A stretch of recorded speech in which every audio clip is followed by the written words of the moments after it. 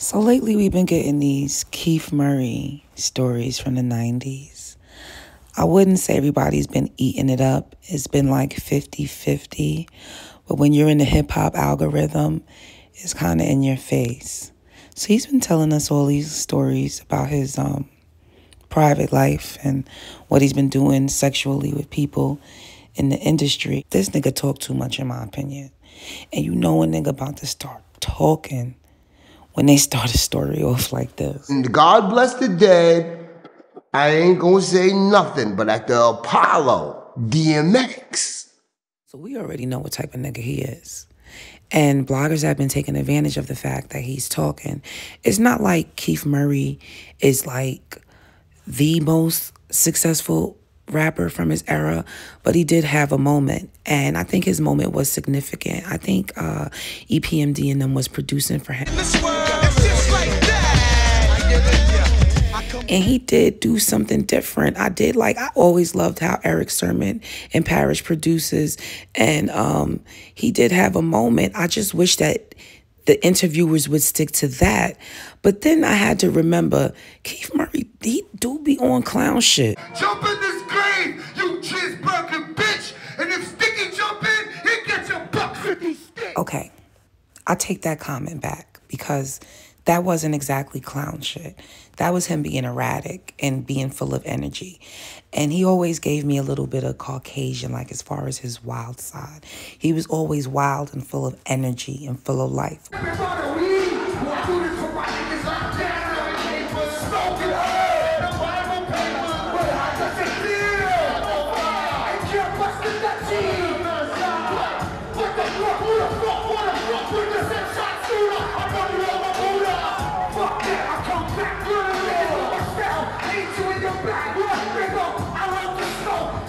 You could look in his eyes and tell he's a little fucking crazy, like it's there for us to see. The clown shit comes in when he starts talking about the cats he been snacking on 30 years ago. Bomb, de wop, de boom. What up? You know what I'm saying? But with me, yo, your head. Ate the. Okay, fine. Keith Murray's in his bag. You know what I'm saying? You figure this will last this week and then we'll be done. The black community has a very short attention span. We won't be bringing this up except for like holidays or something like that. Now Nori decides he wants to take on this interview.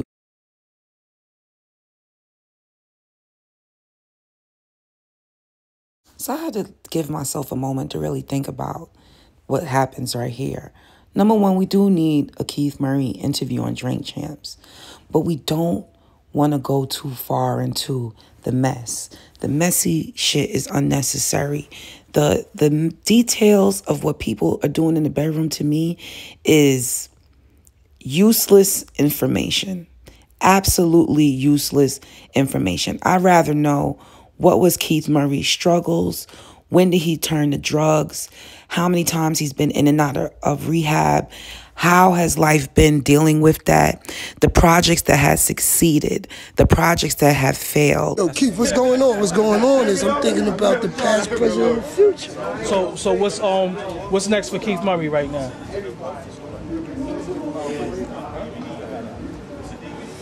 Album called Beautifully Ugly, produced by Eric Sermon. Now, I don't think you get enough credit for that flow that you brought to the game. A good man is never honored in his own Yankee. Okay. Bob Marley. The projects that we have never heard about, his thoughts about what he can do in the future. Does he have any plans to make any music? There's so much that we can delve into on the musical side of things and on the industry side of things. He can also enlighten us on his pay, his contracts, how it was working, with others back then, the studios, releasing music, like that type of information. You feel me? So we could definitely step the quality of the content up. I'm not going to mention, I was going to talk about the ladies and what they have said in response to what he's been blabbing his mouth about. But everybody he's mentioned is doing quite well in life. They're very progressive in life and they're focused on their businesses. That's a fact. I mean, we can speak about the ladies in separate blogs highlighting their respective careers. But other than that, I don't have anything else to add to it. I am looking forward to the Noriega interview. I just hope it's not a messy mess. And that's it, guys. What do you guys think about how Keith Murray's been behaving lately? What do you think about how he's been talking about the ladies, you know, at this time in his life? And what do you think about Nori deciding that he wants to move forward with the interview on Drink Champs? All right. I'll speak to y'all soon. Bye.